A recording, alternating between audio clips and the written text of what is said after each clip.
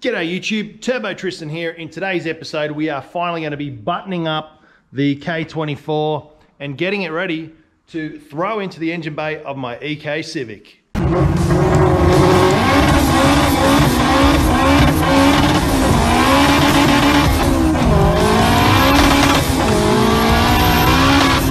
Since the last video, we had to halt progress on the K24 VCT gear and oil pump progress, and that was because I actually stripped a bolt that goes right here. So I went down to the experts, Elusive Racing, and I grabbed myself a Blocks Racing chain guard. Now, I didn't really see the need or want to run one of these or have the expense, but you cannot buy these bolts from Honda anymore. So the only solution is to run a chain guard. So we have done that. Everything's a nice snug fit. So now I'm ready to button this all up. We'll put the Hole Effects trigger wheel back on there. And we'll go and show you something that I did. Don't ask me why, I got a bit carried away and I decided that I would paint the front cover of the engine and also the rocker cover. And this is what I came up with.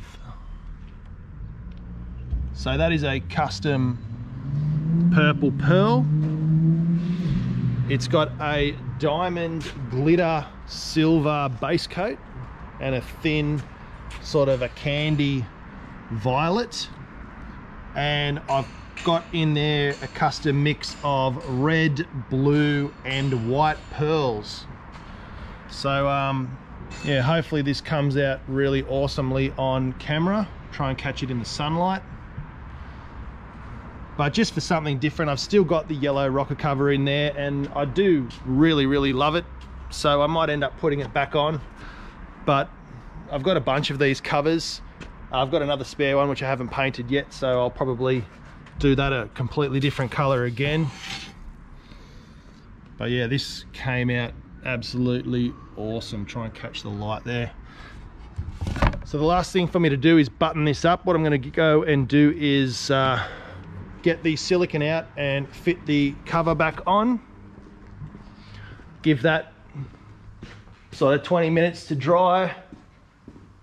And then I'll flip it over, or at the same time I'll flip it over and put the sump back on. And yeah, we'll get it all buttoned up, because then I need to take it off the stand, put it on the ground, do my clutch and flywheel, so my competition clutch and flywheel. Then I can put the gearbox on.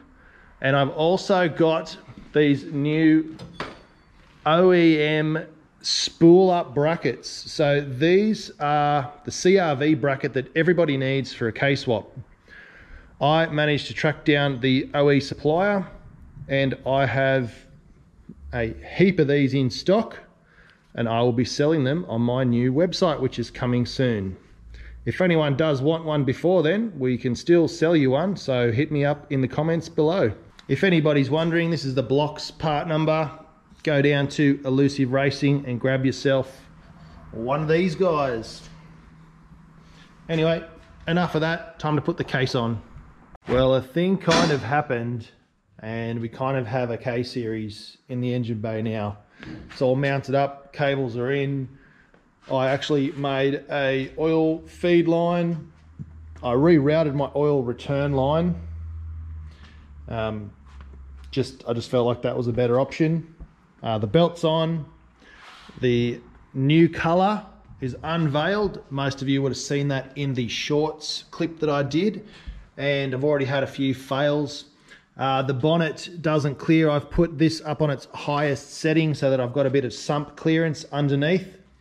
And I put the bonnet just sitting down with a microfiber towel on there, and it's actually left an imprint in there, which is really peeing me off because it was only a couple of days old, the clear coat, so it was still a little bit soft.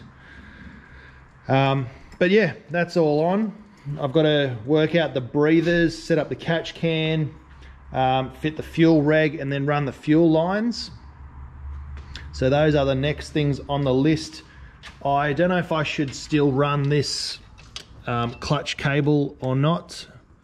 There's plenty of slack. I can really run that anywhere, but I've got to get the right fitting to go onto there, but it looks like it'll do the job. I just run that along here and down out of the road. And then I'll have to head over to Elusive and grab one of their Kswap radiators and their Kswap radiator kits and work out how to mount that back in there, because I've cut off a lot of the tabs, but that should be real simple. I'll try and tuck it as much as I can. Then I will also need to slightly clock the turbo just a little bit up so I can shoot a pipe straight down there. Join it up with the intercooler.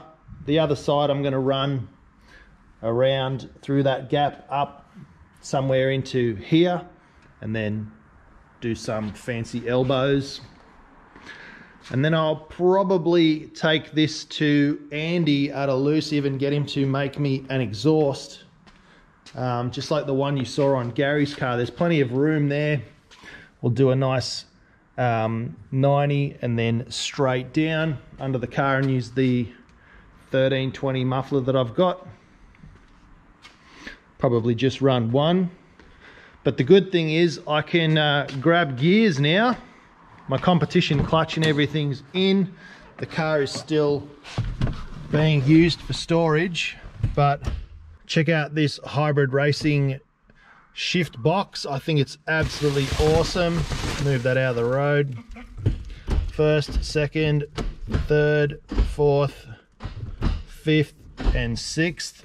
Nice and high, straight off the steering wheel. Bang, bang, bang, bang, just grabbing gears. It's gonna be awesome. Cannot wait to feel what that feels like.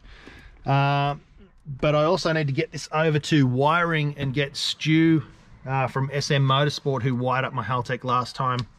I'll give him the job of doing this, because as many of you know, wiring is the thing that I hate. I've got the full CL9 loom, so I'm just going to give that to him, give him the Haltech, give him the wideband, all that stuff, and get him to wire it all up, get it situated in the car. So after that, there's base maps on the Haltech software that just will fire this thing right up. So chuck some fuel in it, off we go. And then we'll see how good my timing job was on fitting up the K20 oil pump and the 50-degree VCT gear. But apologies, this video was meant to be all about the mounts and everything turning up and all about me putting it together.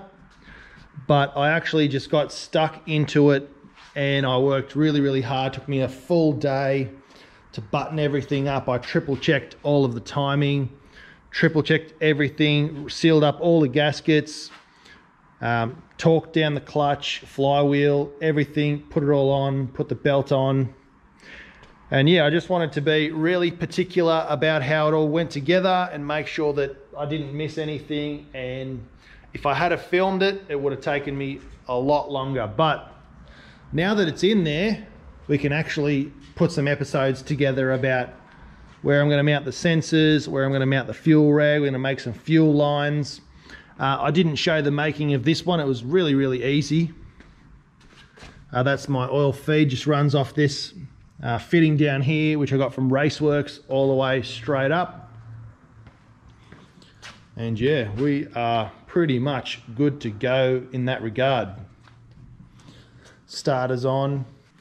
The next thing I'm going to do is just a little thing, just to dress up the engine bay. I got this block off plate from 1320. It's going to fill in that hole down the back over there. As far as content goes, that's all this one is today, just a quick updater.